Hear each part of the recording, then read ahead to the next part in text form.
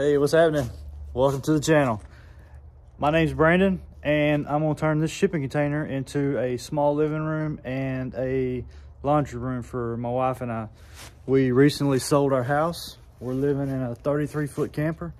It was big enough whenever I was out working on the road and living in it while I was off working, but now that we're doing it full time, there's not enough room in that sucker. So I've got a 20-foot shipping container, and what we're gonna do is we're gonna put a roof off this so I can cover my smokers, have an outdoor cooking area. In here on the far wall right there, we're gonna have a washer and dryer set up. We're gonna have a couch, a coffee table, TV, a little place to hang out, maybe have some company over or whatever. We do have a house on the property that we're living on right now, but it's got to be completely remodeled. It's a little small farmhouse. So I created this channel. This is the first video for it. Hopefully it's not too bad of a video and you guys are entertained with it. Check it out. So like I said, this is the inside of the shipping container, and they start filling up fast with junk.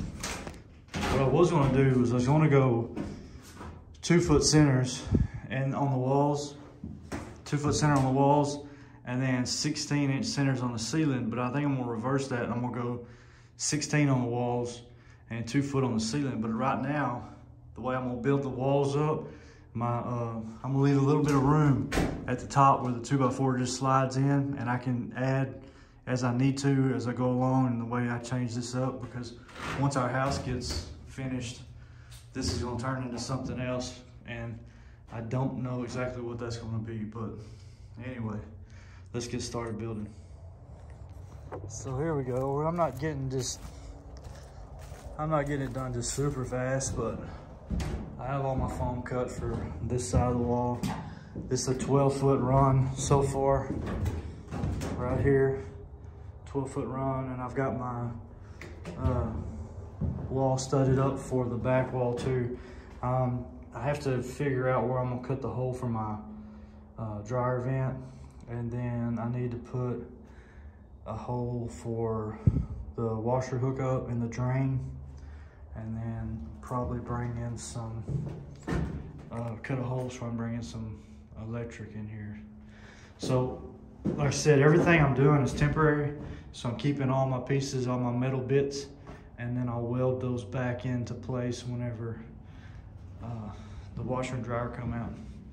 But anyway, that's it so far. So here we go, day one, complete. I have 12 foot of wall up, and then the back wall, and I got the ceiling up too. So when you guys, if you do get a shipping container, I'm gonna have to step in for my light. But anyway, if you look, I have enough room for my insulation right there, and it goes over and it gets tight. And it right there on the corner, this corner right here, it's just barely enough where I can get my finger in, but I actually allowed for 1 inch on all my measurements to let the foam board slide above my rafters. So when you do actually get, if you guys try this, be sure you check out all your corners and make sure nothing's damaged. Make sure it's all good. You can see right there where it's kind of dinged a little bit. I actually was looking at that spot. Looks like it might be a little rusted, that spot right there, but I don't think it's going through. But anyway, yeah, you can see right there real good. And then it tightens up how tight it gets. So anyway, that's it. So I'm gonna put so like I said, I put the walls are 16-foot centers, and then the ceiling is 2-foot centers. And oh yeah, that messed me up too. Whenever I couldn't go, I seen how tight this was, so I left this open. But I have 4 foot here, and I got 4 foot over there. And look at this.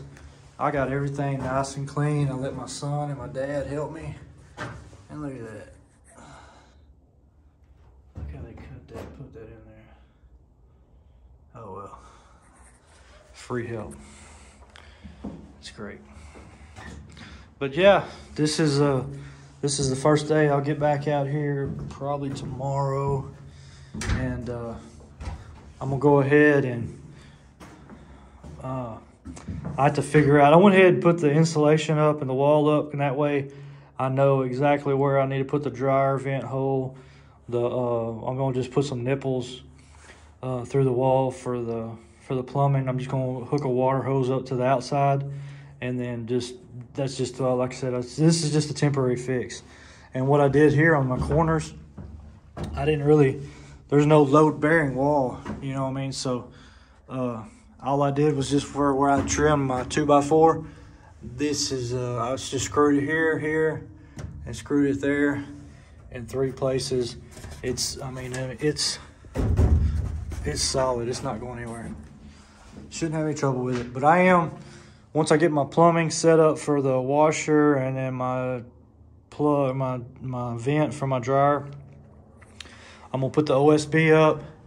And I'm not gonna put the OSB up on the ceiling yet, because I'm still leaving my options open for my electrical and stuff.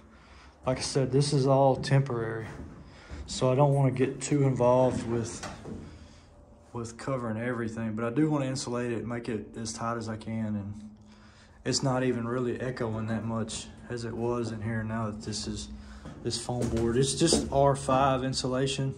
You can even see right here, it's 3/4 inch. It's just R5. I'm in Northeast Texas. I got another 4 or 5 weeks, 6 weeks tops of bad weather, cold weather, and it's really not even that cold. I mean, it's just really not that cold. But anyway, that also threw me off right here whenever that insulation up there wouldn't go, so I got to cut it down. And I'm just going to slide this up here, and then I'll probably just put this 2-foot section up, and then I'll just put a board. I'll just put one of these boards right here like this underneath it. It's not going to look right. I don't like anything looking. I like it all looking good, you know what I mean? But it is what it is, so it's the best I can do right now. But yeah, this is I think I'm gonna come 8 foot off of this rafter right here. I'm gonna come back 8 foot and hang the rods off for clothes, and then same over here. And then I might do some storage up in this area above the washer and dryer, you know, for the soaps and stuff like that. And then my son has a dresser, and then we have a dresser over here. I'll probably build some kind of a lock header or whatever, maybe even a little doorway or whatever, and that way I can kind of give it a little bit. I can put a load bearing here or whatever, and then I can run a header from wherever my entrance is to the end of that wall, because clothes are pretty heavy. And then I'm not gonna worry so much on this half, and then I'm gonna get my couch and TV and all that stuff in here. So yeah, that's where we're at now. So it's been a few days, but here's where we are right now. I'm all the way to the end of the wall. What I'm gonna do is, I didn't go all the way to the end, because what I want to do is I want to build a wall going across here and put a door in, and then I'll have an air conditioner and a window in this area, and then you just open the shipping container doors, and you can see out. That's the plan. And then whenever we're not using it, just shut the doors, lock it up, and it's done. I was gonna use this door right here, but it takes up the whole end of the shipping container. It doesn't leave any room for a air conditioner, and I'm not ready to cut a hole in the side of the building yet, other than some electrical. So that's where we're at right now. I haven't cut the hole for the dryer vent yet. I went ahead and walled it up. I know in one of the video clips I said that I'm gonna cut the hole and then put all this in, but I got in a hurry and went ahead and just put it in. Figured I could figure it out later. So that's where we're at. Let me get some holes cut. I'll be back.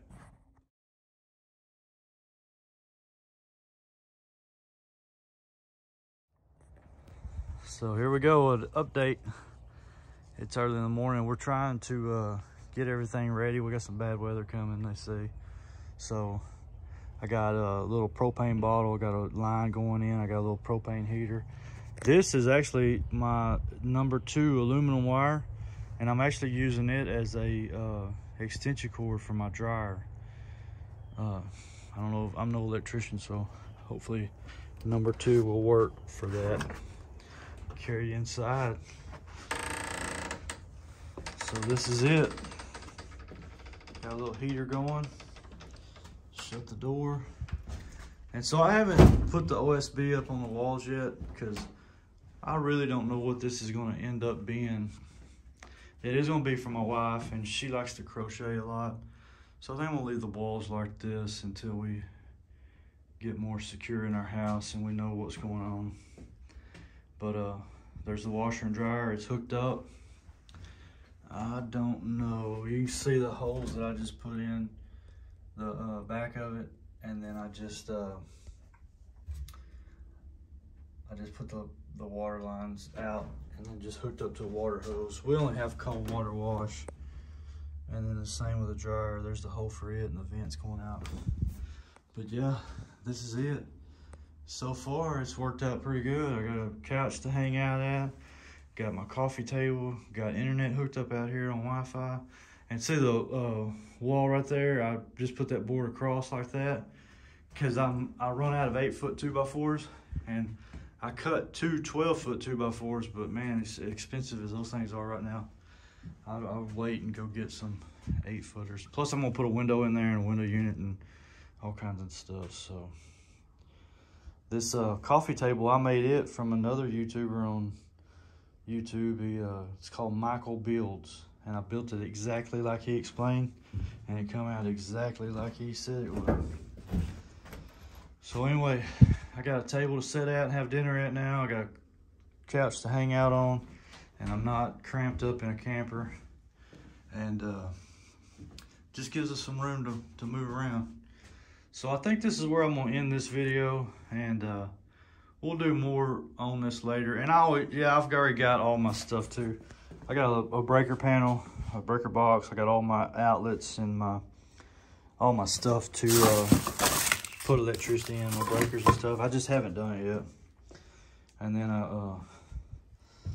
I'll do all that later. But anyway, this is more of a just throwing ideas out there. It's not a how-to by no means, because I'm not a framer. This right here proves I'm not a framer.